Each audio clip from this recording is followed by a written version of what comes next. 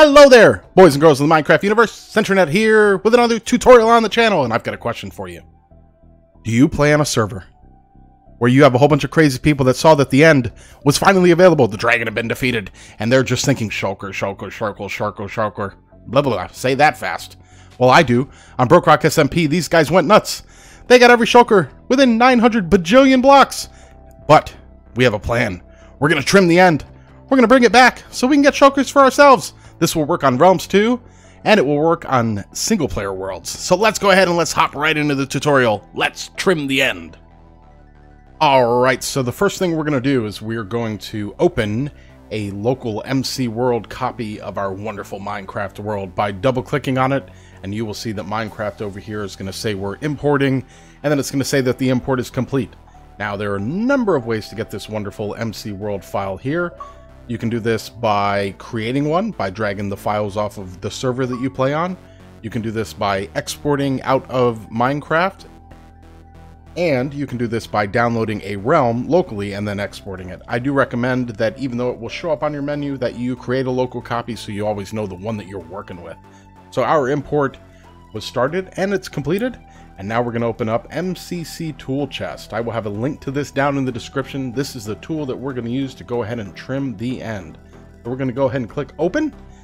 And this is going to pull up a list of everything that we have that is ready for us to work with. And I'm going to scroll down. Scroll down. We're going to find BrokeRock, the one that we just imported. Where are you? 2.5, that's the wrong one. I have way too many worlds and I probably am going to blur all this out so you guys can't see everything that I've been doing.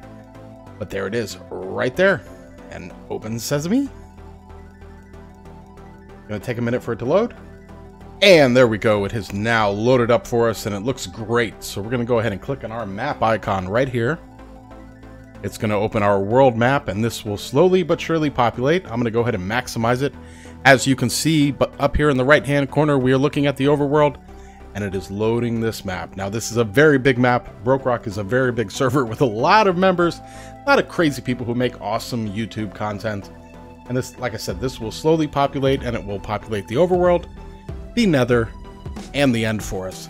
But it does take time, so I'm going to go ahead and skip through this, periodically just scrolling through the 3 dimensions to make sure everything's loading.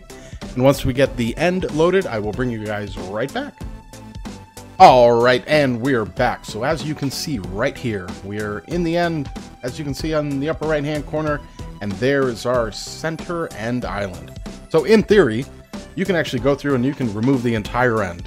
One of the requests that we have from the BrokeRock players is they want to keep the center island intact so that we can keep our end portal gateways, and somebody has a little house on the island. We want to make sure we keep that. So we're going to focus on saving these regions that are right here. The region numbers appear up here in the upper left-hand corner, and you can see as I move my mouse in between these red squares that they will change. So I'm going to go ahead and jot these down. The regions that we want to save are R-1, -1, R-1, 0, R0, 0, and R0, -1. Bear with me, gotta write this down. 0, 0, and what was the other one? Make sure you double check these numbers. -1 and 0. Alright, I'm gonna go ahead and minimize our map. We're gonna go back to the main MCC tool chest window. I'm gonna maximize it so you guys can see it just a little bit better. We're gonna go ahead and expand the tree that is under the end. And what we're gonna do is we're gonna remove every single one of these files that is not the 4 that we just identified. And it's just as easy as doing this. You right click on it, go to delete all. It's going to ask you if you're sure, and we're going to cycle our way through all of the files, making sure we save the ones that we want. I'm going to do that real quick and I'll be right back. And being able to edit a video is just awesome because this took much longer than you would imagine because, oh man, the BrokeRock members, they know how to fly. They know how to explore. I love playing with these guys. Oh man. Bedrock Dedicated Servers are fun! Alright, so let's go back over to our world map. So as I removed the files, this map updated the entire time, and all that we have left in its beautiful glory is our end island. There's where we spawn in when we go through the portal. You can see all those big pillars. I love it. And if I'm not mistaken, the little house we're trying to save is right there. Alright, so we're actually done editing the map. The files were all updated in here, and then there's one really important step left, and that's this button right here. Let's go ahead and hit save. And it's going to do its processing thing. And now we can go ahead and close it.